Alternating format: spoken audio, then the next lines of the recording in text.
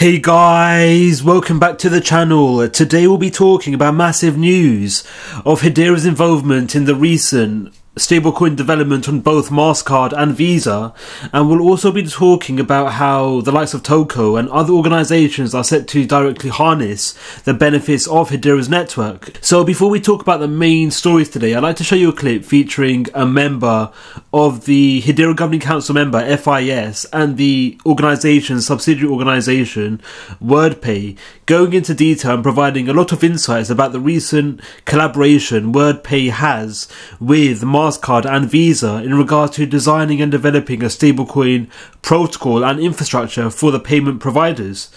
So again, the following clip features the individual and he goes into depth about these developments. Of why it's a big deal and why we at WorldPay and companies like Hedera and Visa and others are really excited about what's going on in the settlement space. What's wrong with this?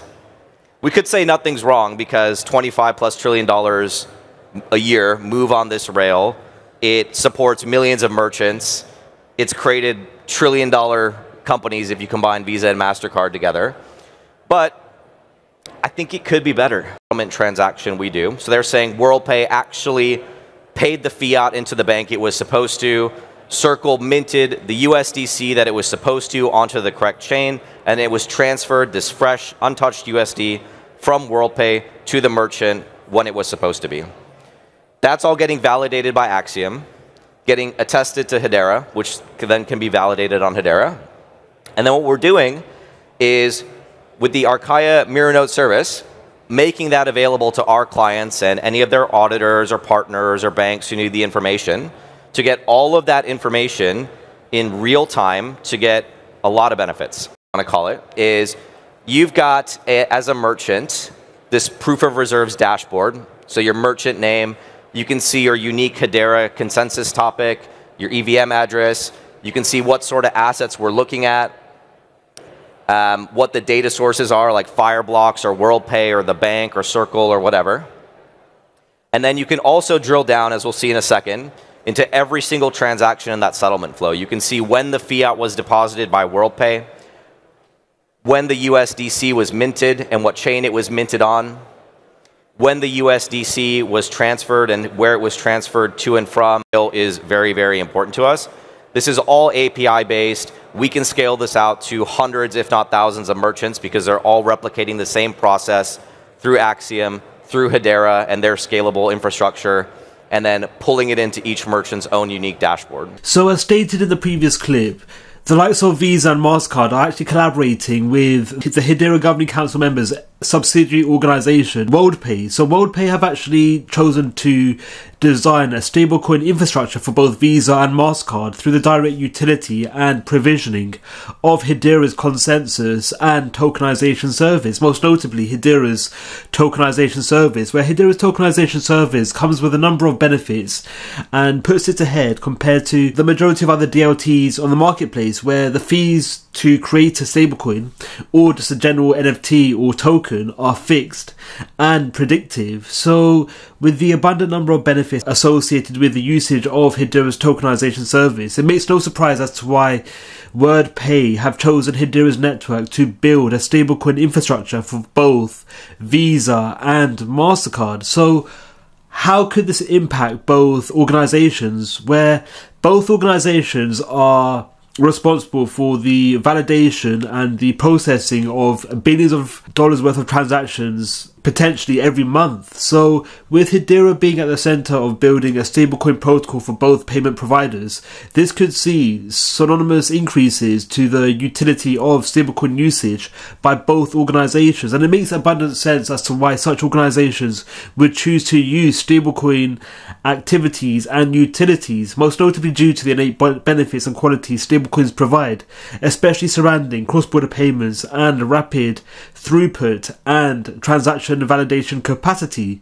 So with a number of innate qualities and benefits associated with the usage of stablecoins, this could see the usage of Hedera's network becoming synonymously more expansive, and as a result, this may resultantly lead to further increases to the demand for HBAR, where HBAR will be at the centre of validating such transactions, especially in regards to minting stablecoins.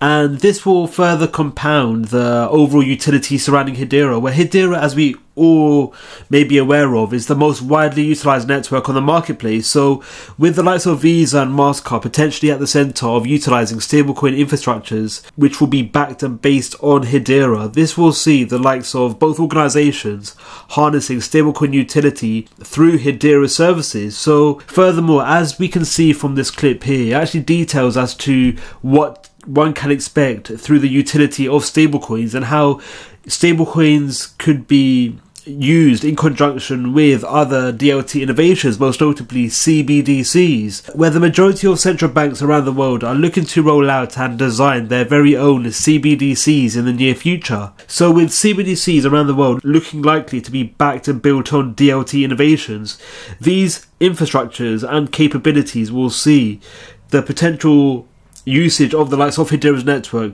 being facilitated and potentially incorporated into CBDC frameworks.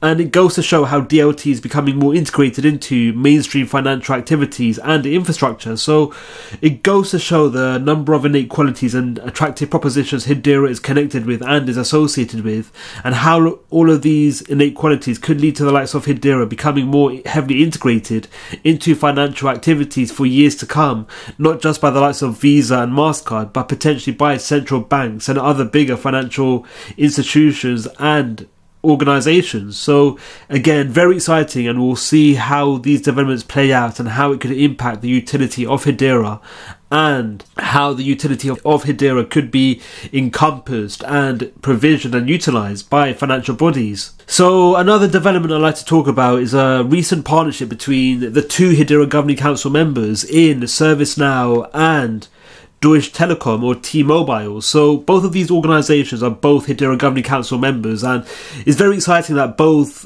Hedera Governing Council members are actually working in conjunction. So it goes to show how a lot of organisations around the world now, especially highly esteemed organisations, are taking steps in regards to DLT innovations and developments, and with both organisations having a direct affiliation with Hedera, and furthermore both organisations actually possess private Hedera nodes. This indicates how both institutions are highly and abundantly aware of the benefits Hedera provides, and it goes to show how both organisations are also eyeing the potential Hedera could be associated with, and how these organisations could utilise Hedera's infrastructure into their own frameworks. As we all may be aware, ServiceNow, which is a software organisation and provides its services to 80% of the Fortune 500, actively utilises Hedera's network for their software development and protocol, where Hedera's network is actually plugged into software, protocol and infrastructure ServiceNow provides. So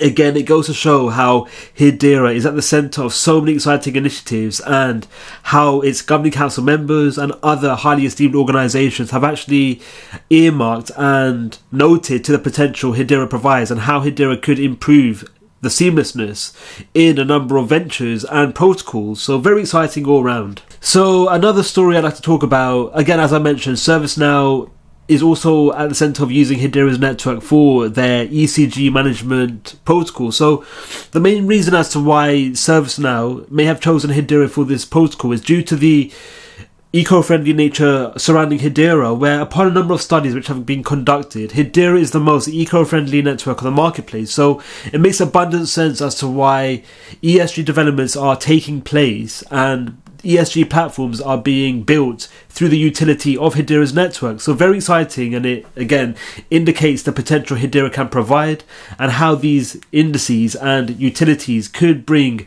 further use cases on Hedera, and as a result the demand for HBAR will increase and potentially greater returns for HBAR token holders. So again, time will tell, but it's very exciting all round. So another development I'd like to talk about is how Toko, which is a digital asset creation platform, is actively utilizing Hedera. So I actually spoke about Toko a few videos ago, where Toko have actually entered a strategic partnership with VirtuZone in the UAE to launch Dubai's first tokenized equity crowdfunding platform. So with Toko playing a key role in developments surrounding tokenization across the wider Dubai marketplace, and again, Hedera being at the center of providing its services and use cases to Toko's users. It indicates how Toko is playing a key role in providing an exciting proposition to stakeholders across the wider Dubai marketplace. So the actual story in regards to this development continued as it stated as to how tokenization, especially surrounding real-world assets, will be authorized and enabled through the usage of Toko services, which again will be backed and built on Hedera's network. So a landing page on the Hedera website was actually put into place, which goes into detail about Toko and what Toko provides. So Toko is actually a subsidiary organisation to the Hedera Governing Council member DLA Piper, and DLA Piper actually utilizes Toko services to create and tokenize assets, especially within the legal realm, which DLA Piper is at the center of. So again, Toko services are actually built on Hedera. So the main reason as to why DLA Piper chose to build its Toko services on Hedera, most notably Hedera's tokenization service, is due to the tokenization service allowing for the creation and issuing of tokens which will represent a number of assets, including real estate, fine art, intellectual property, ESG, as ServiceNow is utilizing, debt restructuring, fund structuring, equity and digital IPO, and reinsurance. So with the number of exciting use cases and the abundant number of utilities and potential assets which could be minted and created through Toko services and indirectly Hedera's tokenization service, it's very exciting, and it again shows another exciting use case surrounding Hedera's services. And again, the main reason as to why Hedera's tokenization service was chosen in this venture is due to the abundant number of benefits tokenization services on Hedera provides, especially in terms of it being cost effective, fees being fixed, and the overall network being eco-friendly and cost-effective. So with all of these abundant number of highly attractive propositions, it makes no surprise as to why the wider Dubai marketplace have actually chosen to build and utilize Toko services and in extension Hedera's network for tokenization activities across the wider Dubai marketplace and UAE. So very exciting, and there's not too many other DLT organizations which have a strong foothold and association with a number of ventures across a nationwide platform in the case of Hedera and its indirect affiliation with Dubai and the UAE. So another initiative which is at the center of the Hedera and Toko use case is how Toko is actively set to utilize Hedera's consensus service, and in extension how this use case will be associated with the plugging of the Hyperledger Fabric plugin, which is provided by the Microsoft Azure blockchain infrastructure. So the main reason as to why this framework has been put into place is due to the benefits Hedera's consensus service provides in terms of high scalability, immutability, and cost effectiveness. So these key characteristics puts Hedera ahead, especially Hedera's consensus service, ahead over the likes of the standard Hyperledger Fabric blockchain protocol, where despite Hyperledger being a private blockchain infrastructure, the utility of Hedera's consensus service, coupled with its innate qualities, will bring further benefits to Hyperledger's Fabric blockchain infrastructure, which will go about improving the use cases and utilities of Hyperledger's Fabric blockchain infrastructure, and as a result, these developments could lead to overall improvements and increases in the utility of Hedera's network. So again, this indicates another use case surrounding Hedera's network and how these developments could lead to Hedera being more widely incorporated and utilized for further developments across a number of industries for years to come. What are your thoughts on Hedera? Are you excited about Mastercard and Visa using Hedera's network? Let us know your views in the comments below. Thank you for watching Crypto Clan. Don't forget to like, subscribe and click on the notification bell. Let us know your views in the comments below. Thank you for watching, and we'll see you in the next video.